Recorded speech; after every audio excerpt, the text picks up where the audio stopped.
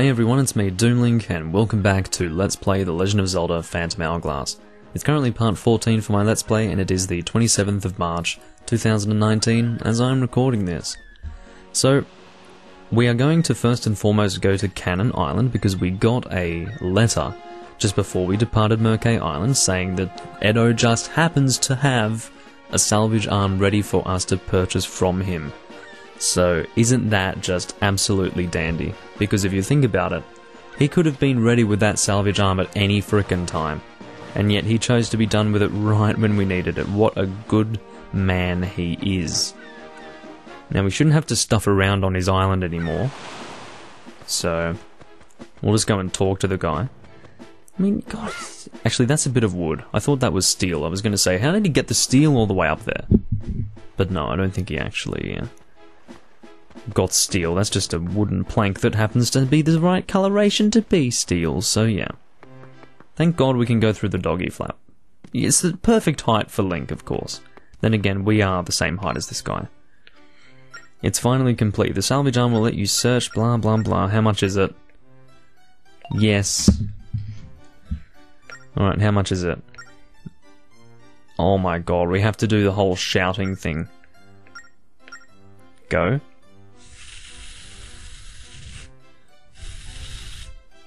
Trying to blow into the mic. For that scream, you'll sell it for 300 rupees? What a prick! Does he really sell you it for a different price depending on how you scream into the fucking microphone? Oh my God. Will I actually take it for 300? What if I say no? Nope. I thought so. The price is a little too steep even for someone like you. Okay, I'm gonna blow into that mic like fucking crazy, alright?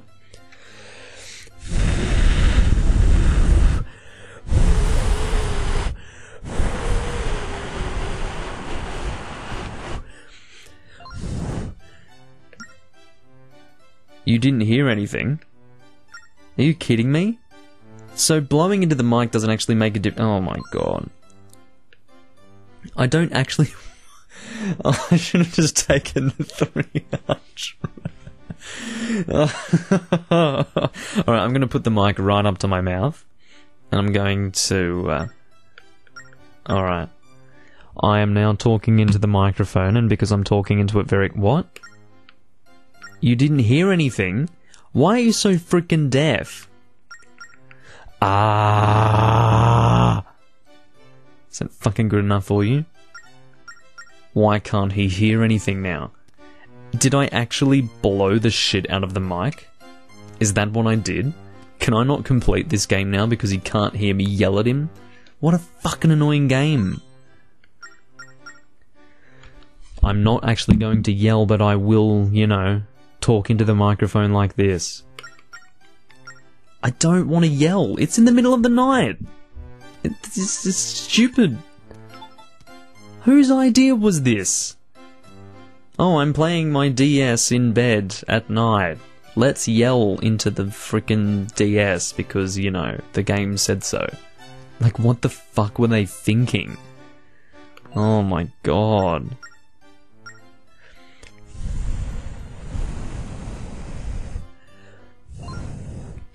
I'm blowing into the mic. Why are you so fucking insufferable? Oh my God. I'm talking into the mic, like directly into it. Hello, hello, hello, hello, hello, hello, hello, hello. Hello, Edo, you bloody prick. Wow. I should have taken the fucking 300. I should have actually taken the 300, so... Well... I almost hit deal. I'm glad... I should have taken the 300, holy shit. This is so bad. I'm not yelling into this thing. I'm not going to yell, so... I have to keep blowing and just hope that I get 300 again. Oh my God. This is just so bad.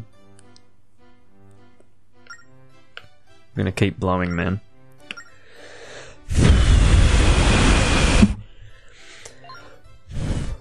for that scream. I'm taking it. Now, if I actually yelled as loud as I actually blew into that microphone, so for the actual sound being produced by that blow, had I actually yelled that fucking loud, I would have had the police at my door, so... like, oh my god. Okay, so long story short, if you get offered 300, take it for 300, otherwise you'll be having to pay 1,000, so seriously. Okay, so that was a somewhat successful venture. It ended up being more expensive than I expected, but hey, whatever. They do assume, I would guess, that you have more rupees at this point. Oh, it's the masked salesman now. Well, okay. Beetle will be north, so I can still talk to Beetle if I want. It's kind of rude that the guy bends you over a barrel for 300 rupees for his fucking... Or maybe he'll do it for 1,000. You've just spent 1,000 rupees, and then you get to see the masked salesman. And this guy, like, he sells a lot of expensive shit. So, I wonder what he sells in this game. I honestly can't remember. He sells, like, empty bottles and shit in Wind Waker, and a heart piece, and a treasure chart. I bet he sells a treasure chart. Let's see what he sells. I bet he has a ship part or something. Why is, like, everything frickin', like, not even there? Is this a heart container? Are you kidding me? This guy sells heart containers. What a game. What a game. Anyway, so, he's got 2 things out of stock because he's an asshole. But, maybe we can save up for that heart container? I don't know. I really don't know. But, for now, we're going to make use of this salvage arm. I should have actually gone to the X further down, like that way. Anyway, let's go to this place here and go salvage. I don't even know how to salvage in this game. Is it, there we go. I was thinking, you know, that thing right there, that's probably going to have some relevance to it when it comes to what we can do with our ship as far as, you know, having these question marks here. I cannot remember what else we can do. Well, maybe, yeah, we're going to bloody salvage it, don't worry. But guess what? Salvaging in this game is completely different to how it was in Wind Waker, and you're about to see what I mean when I say that. It's a freaking mini game, man. Alrighty, so this has been a while since I've done this, but we can go down, we can go up, we can do all sorts of crazy things.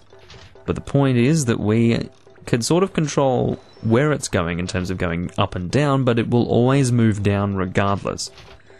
So, I'm doing this to speed it up, so... I'll try to grab both of these rupees. Never mind, didn't really work out so well. Ooh, that's not even worth it, man. Ooh, ooh. That's, that was actually not too difficult. Anyway, so, cool. We can go and grab the chest right here. Catch! But it's not over yet, you have to bring the frickin' thing up as well. This is so great. I honestly like this is really funny. It's so different to Wind Waker. Like, nothing even remotely like this was in Wind Waker, so... yeah. I think it's pretty great. I mean, Wind Waker had mini-games, but nothing like this. I think that's pretty fun. Alrighty. So now we can bring up the chest. The best thing about it is that you've got other things as well under the sea that you can get. Inside we get the sun key. Are you telling me that we have to go all the way back through those frickin' levels just to get to that door again? That's really rude. It's shaped like the sun, yeah. Oh my god. That's really, really rude, actually. Hopefully we get a shortcut to that frickin' sun door. Otherwise that's going to be really terrible. I've only just been through those levels. I don't want to have to do them again. We must get a shortcut to that sun door. We must. Otherwise I'm going to get really pissed off. Anyway. No, but seriously, like, closing the DS, that actually stumped me for a long time. And I actually worked it out. I think what I did was I actually closed my DS because I got pissed off and then I opened it again. And that's like what I had to do. I bet Nintendo just wants you to do that. They expect you to close it because you give up and then you open it again. And then it works. I would guarantee that they do that. So you can actually salvage pretty much anywhere on the sea, but whether or not there's going to be a chest is determined by, you know, the position of the sea chart, location and all of that business. Whoop, whoop, almost hit myself with that. We can collect some rupees while we're doing this as well, so I'm totally down for that. I'm guessing what will be inside is rupees as well. When I say inside, I mean like in the... quick, grab that thing. That's 100 rupees, man. Fuck yes. Alright, let's go grab the chest. Catch! Let's get out of here. So yeah, as I said, we can get ship parts from this as well, so I'm kind of excited about that. Definitely wanting some more ship parts. I don't know if you know me, but I'm definitely into customization when it comes to... Ooh, that was definitely my bad. So, oh god. I need to work on my my accuracy. Basically, if your salvage arm breaks, you'll have to do it all over again. I think that's literally all that happens, so... Anyway. What I love about that is that it's clearly not having the chest directly... But what the fuck? 1 minute is... That's so insulting. 1 minute? Jesus Christ. That's nothing. Whoops. No, but seriously, that was like nothing. I really didn't need that. Let's go around to the X marks the spot over this way. I think we also have one marked on our other chart, don't we? No, that's not what I wanted to do. I wanted to check C chart like this. Do we have one up here? No! Subscribe to Doomlink. We do have one over there. We actually technically have two, but I don't know if that one that I marked is actually a treasure or not. But anyway. God, this is bloody terrible. I actually wasted all that time to get some Sand of Hours. It's just not even okay, man. Hopefully we can get that golden frog. If I do see him again, I will seriously try to hit him. I used to be able to hit him a lot better than I can now, so... Obviously something's up. I'm not as good at playing video games anymore. Hazard ahead, leap it. I do want to try and fire the cannon at that and see if it does anything. One thing that I just can't forgive about this game is how awful the islands look on the sea. They did not have to make them look so bad. They could have actually had them be realistic. That's one thing that this game does not match up to Wind Waker so well with. It's the fact that on the sea in Wind Waker, it is literally the island that you can get off the boat and walk onto. Whereas here it's like this completely deformed... Look at the Temple of the Ocean King! Look at it! It's like this deformed, childish drawing model. It's like they've made the thing out of Play-Doh. It's terrible. Anyway, that's my only grievance with this game. It's how the islands look on the sea. I'm going to try and draw it to the center of the X, rather than right off it like I was doing there. Anyway. Let's do some more salvaging. I might actually go and salvage in the Northwestern Sea as well. Why the hell not? Let's get going. I think... that makes sense. So, the salvage arm gets repaired when we return to a port. The idea being that Linebeck will, like, fix it while we're there. Jesus, okay, this is turning into a bit of a fucking nightmare, so let's actually not fail this time. We need to be very careful here. There's 100 rupees over there. Let's go grab that nice and carefully.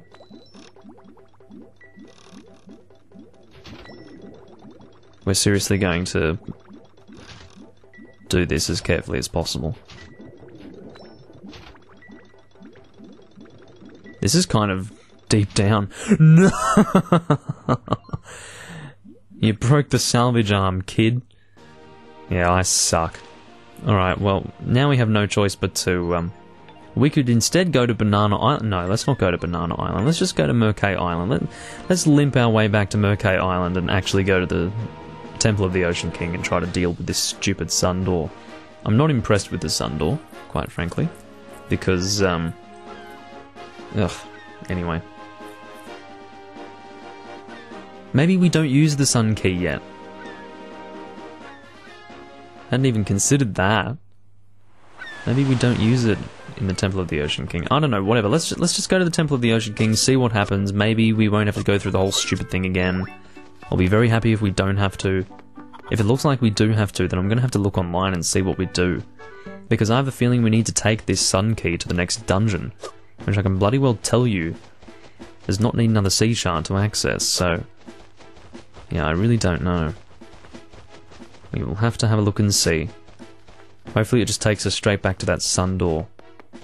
And then we can be done with it. Temple of the Ocean King. Oh my god. Here's what you need to understand, guys. I'm not going to manually go all the fucking way back through the Temple of the Ocean King just to get to that sun door and it be like, oh, you can't open this door. So I'm going to look online to make sure that that's actually what I need to do right now. So I'll be back in just a moment.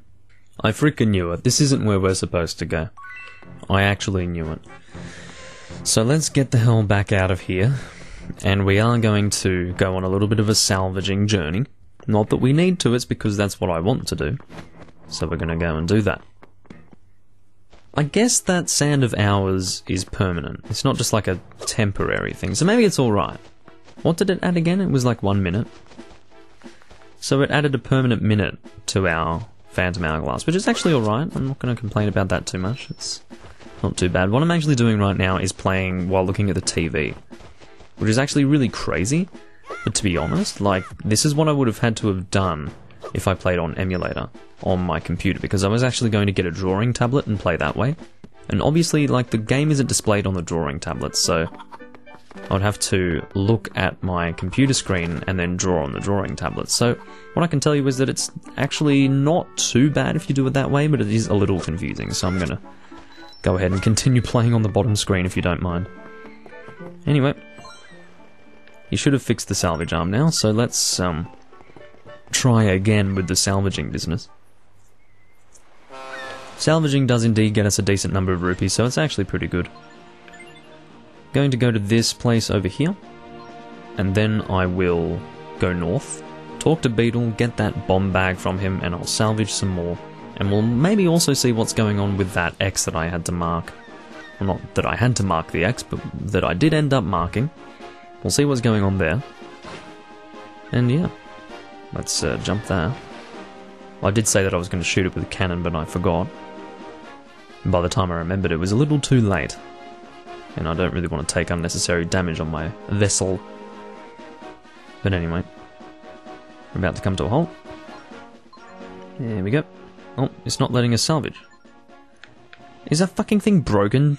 God damn it! How do we fix it? I guess we have to go to the guy on Merkay Island to fix the thing. Unless we go to Edo, which would be terrible. That would actually be terrible if we had to do that. But it does make sense if we need to fix it through that guy. Obviously, breaking your salvage arm is not ideal. Not recommended, so actually try to do it properly and not mess around like me. I had no real sense of how bad that would be, so I just did it and broke it, whatever. But I think we want to talk to this guy. I have indeed busted my arm. Thank you, only 100 rupees? That's easy. I can definitely afford that shit. I can make 100 rupees back in a second. I could make it back on this island, man. You want to know something really frightening? I actually, like, okay, before, this is a window into how I used to be when I was playing Zelda games, and also how I used to make use of my time. One playthrough before I had even left this island, Merkay Island, I had collected 1,000 rupees. Now, do you understand what kind of time allocation that requires? And what kind of lack of anything else worthwhile to do that requires? This is quite a thing, you know. Just collecting 1,000 rupees on Merkay Island before you've actually left the thing. I think it was 1,000 anyway, maybe it was something like 700, I'm not sure, but it was a lot.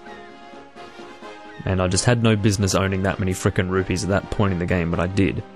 I don't think I had any problems with rupees after that, because I was always ahead.